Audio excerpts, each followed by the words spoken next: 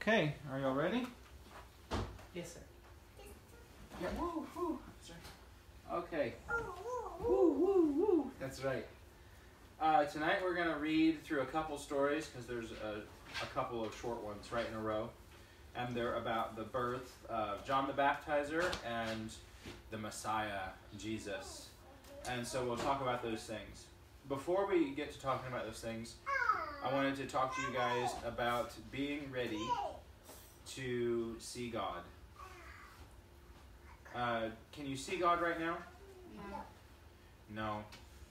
In fact, the Bible says that no one has seen God's face.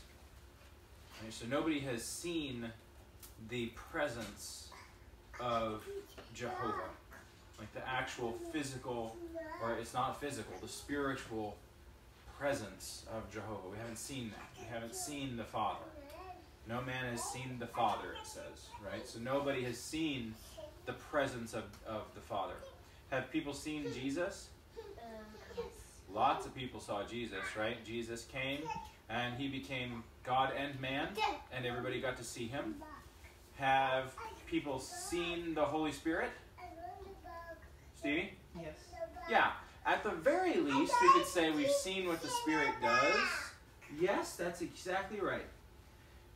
The Bible talks about manifestations of the Spirit. What is when something is manifest? What does that mean, Stevie? Like when it takes a form? When you can see it. Right? So we've seen the manifestations of the Spirit, and lots of times throughout the Old Testament where God does something, where we find out that it's the Spirit who's doing these things. Like in the pillar of cloud and the pillar of fire over the most holy place, this is the Spirit that is there. But we've never seen the Father. We need to be ready to see Jehovah God, Father, Son, Spirit. We need to be ready to see God when? Anytime. Jaden, is it related to what we're talking about? Yes, sir. But didn't God show up to the apostles when Jesus? They heard a voice. They heard when he was baptized. They heard a voice. This is my beloved Son, in whom I'm well pleased. I mean like when he went up into heaven. There were angels. It said, "Men of Galilee, why do you stand there?" Well, in most Bibles, it shows Jesus floating in the sky and three faces.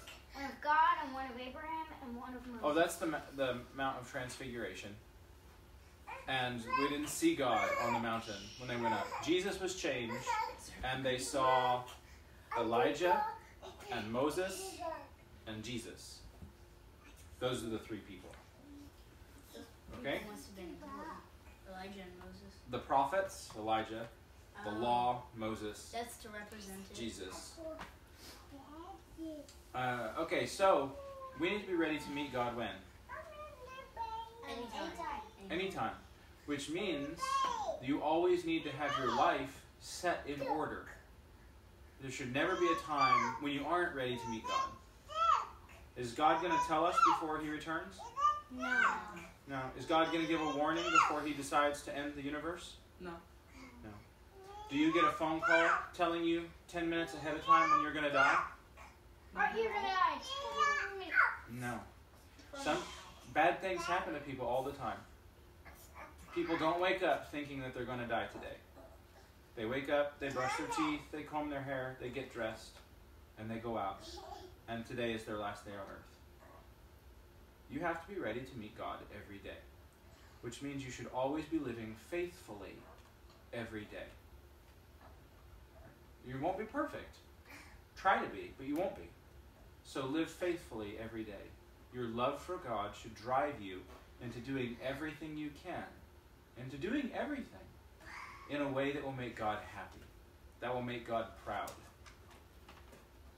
Every day you need to do that, because you don't know when everything is going to come to an end, or when it's our time to stop living here and to go home. Okay? Be ready, always. Let's read in our Bible about two new lives that are beginning. Who are we going to be reading about? Kaya? Ania? Tell me one. John. John. Who's the other one? Josh. You're right. Joshua or Jesus. Yeah, because Jesus' name in Hebrew is Joshua, right? Okay, so for many months, Elizabeth's husband Zechariah could not talk at all. Remember, Gabriel came and said, "You're going to have a son." And Zechariah said, "How can that be?" And the angel said, "God will do it. Now you can't talk." Right? So Zechariah can't talk. Now, when Elizabeth's baby is born, the people in her family said that he should be named Zechariah after his father. But Elizabeth told them, no, his name is John. And his relatives couldn't believe it. So no one in the family had ever been named John. So they came to Zechariah and they said, "Zech, what should we name the baby?" And Zechariah said, No, he wrote. right, he said nothing. Right? It was a trick question. He wrote down what? His name is John. His name is John. And as soon as he wrote that out, what happened? He can talk. He could talk again. So for 9 months, roughly, about 40 weeks, Zechariah couldn't talk. The baby is born. He names the baby John, just like Gabriel said. And all of a sudden, He talks. he can talk again. Right? So Gabriel, an angel, the Greek word for angel is Angelos. angelos, which means Messenger. messenger. So when Gabriel came and said, "John, you're going to have a son," or "Zechariah, you're going to have a son, his name is John," whose message was that? God's. Zane, I couldn't hear you. Stevie? God's. It was God's message. So when Gabriel said to Zechariah, "Because you didn't believe, you don't get to talk," whose message was that? Zane? God's message. Right? So everything happened the way that God said it would. All of a sudden, Zechariah could speak again. He praised God. And now everyone knew that his son John was special. They knew the Lord was with him. Now let's talk about Jesus. This is about the baby Jesus. These are some of the girls' favorite stories. Right? We like baby Moses, we like baby John, and we like baby Jesus. Yeah, those are your favorite stories. I guess because they all have babies in them. Dad, what does Jesus mean? I know it means Joshua, but what does Joshua mean? If I remember right, it means the Lord is salvation. I'll have to look it up, but I think that's what it means. They have a word for that? Or is that, It's the meaning of the name. or is that, like, but how do names get meanings? Like, are they old words? Sometimes they just put words together, and sometimes a name is derived from another word that has a meaning. Like Stephen comes from Stephanos, which means crowned one or victorious one. Right? So it was almost time for Mary's baby to be born, but he would not be born in Nazareth. Yeah, he was going to be born somewhere else because Micah said what? Where did Micah say the Messiah would be born, Jaden? Bethlehem of Ephrathah, right? So Joseph, at the time when Mary was about to have the baby, lived where? Stevie? Nazareth. Nazareth. So it looked like Jesus was going to be born where? In Nazareth, which means that Jesus couldn't have been. The promised one, Micah. Right. So it looks like, oh, he's going to be born there. But then a Roman emperor orders a count, a census of the people, or a census. Yeah. Oh, you got the book? Yeah, he ordered a counting, a census of the people. And everybody had to go to their hometown or their, Stephen? Birthplace. Their father, their birthplace to be registered. So Joseph is from Bethlehem. His family is from there. So he takes Mary, his wife, to Bethlehem. And while they are there to be counted, what happens? Zane? Jesus is born. Fulfilling the words of Stevie? Micah the prophet, under the inspiration of God. Micah the prophet, who delivered God's message. Right? What did you say, Mom? Israel was part of the Roman Empire. The Roman leader was the Emperor Caesar Augustus. Right. He wanted all the people in the empire to pay taxes to Rome. But first, everyone had to go to their own hometown to be counted. Mary's husband Joseph had to go to Bethlehem in Judea. Bethlehem had been King David's home, and Joseph was from David's family. It was a long journey. After 3 days, Joseph and Mary came to the city of David, but there was nowhere for them to stay. Was Bethlehem a big town? No, it was not. It was a small town. And now, all of a sudden, you've got all these people coming to Bethlehem to be registered. Is Bethlehem going to be able to handle all of these people? Steve? Negatory. That's right. So, what are we going to do? Well, let's see what happens. It was a long journey. There was nowhere for them to stay, but a kindly innkeeper, this says, allowed them to stay in his barn. Right? That's how you see the story told a lot, and it shows Joseph and Mary in a barn, and then Jesus will be in a manger. The problem is, most of the time, shepherds kept their animals where? In caves. In caves. We think that Jesus may have been born in a cave. Right? We don't know for sure. He was born wherever the animals are kept. How do we know he was born wherever the animals are kept? Stevie? Could have said so. How do we know? What is? He's put in a manger. He's put in a manger, which is what? Feed trough. A feed trough for the animals. I always thought it was like So, in this manger, there he is. Baby. Right? Jesus is born, and Mary laid him in the manger, and she wrapped him in swaddling cloth. Now, this is a cute little happy manger, isn't it? Do you see the baby? Ooh. Do you think farmers and ranchers and shepherds built cute little happy mangers for their animals? No. No. It's just a box. No. Sometimes it was just a wooden box, and even cheaper than that was just stone. It was just a rock. They would be like a wallowed out stone, and they would just throw the food in that. And so Jesus was probably born in a place where the animals lived, and then laid on a rock. In a Yeah, so is this a very good way to treat the creator of the universe? No.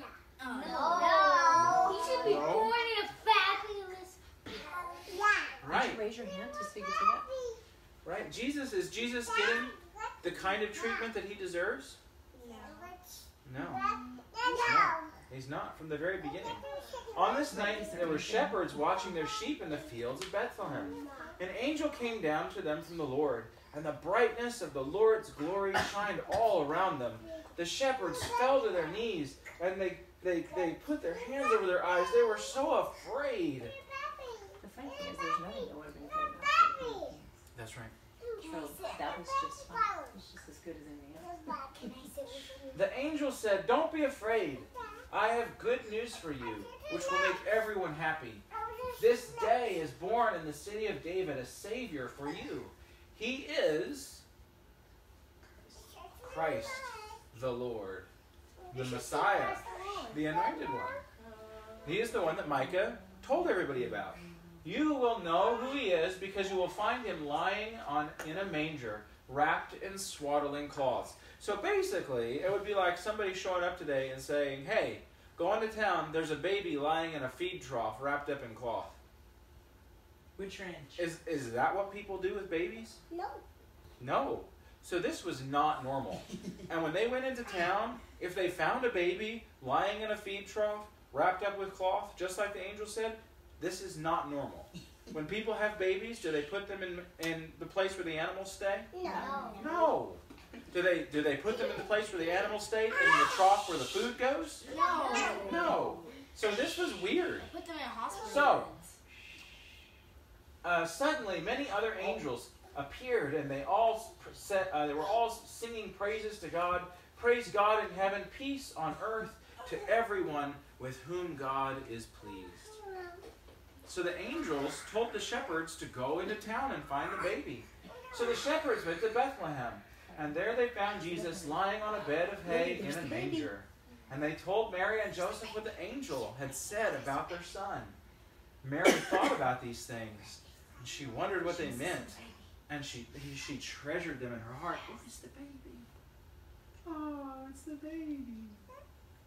Oh, you give him a hug. Give the baby a kiss. Oh. Where's your baby? Where's your baby? Oh, in your belly? Is it baby puppy? No, the baby's over here. Here's the baby. And there. And mine's tummy. Here's the baby. She's Like, I don't see it. That's the baby. The shepherds went back to their sheep, and they told everybody about what happened. They were so glad, and they praised God for what had happened. Now, normally, wouldn't you think that if all this amazing stuff happened, that are you looking in your belly? There's not a baby in there. Maybe one day, but the baby is over here. Yeah, in Mommy's belly. In Mommy's belly. Wouldn't you think that people would remember? Guys, put your shirt down. Put your shirt down. There's no baby in there. No, over there. Over there. Over there. Wouldn't you think, listen, wouldn't you think that everybody would remember this?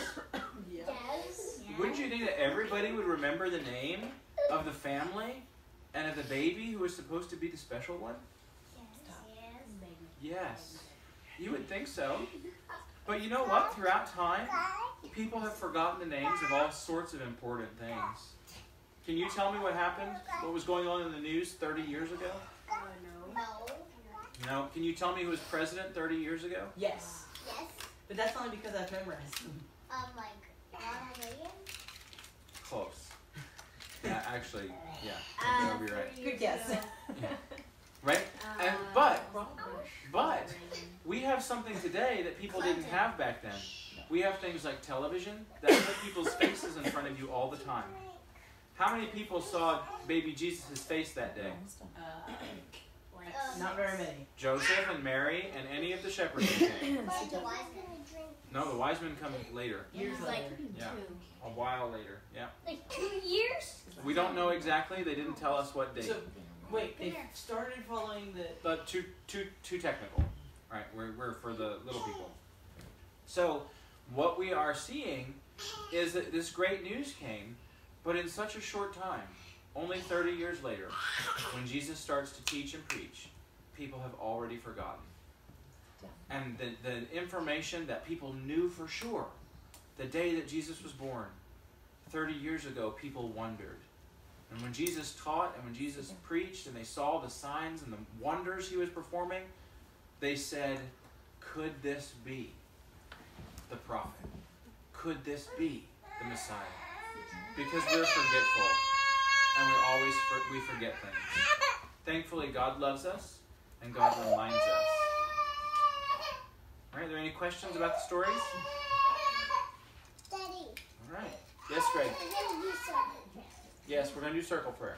All right, let me have that. Thank you. Okay, circle prayer.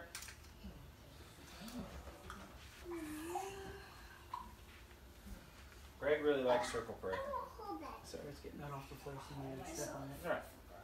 Okay, stand up. We're going to speak kindly. The whole world just All right, let's pray. Our Father in heaven, thank you for today. Thank you so much for teaching us all the things about the birth of Jesus and John and the amazing things that surrounded those two births. We're so thankful for all of the people who are faithful to you throughout time. We're thankful for Jesus who is willing here to come and to be made, to take on a body like ours, to show us how to glorify you in everything we do. We are so grateful for all the wonderful blessings you give to us. We do not deserve your love or your grace or your mercy, but we are so thankful for all of them. We love you so much. Amen. Careful, Gregory.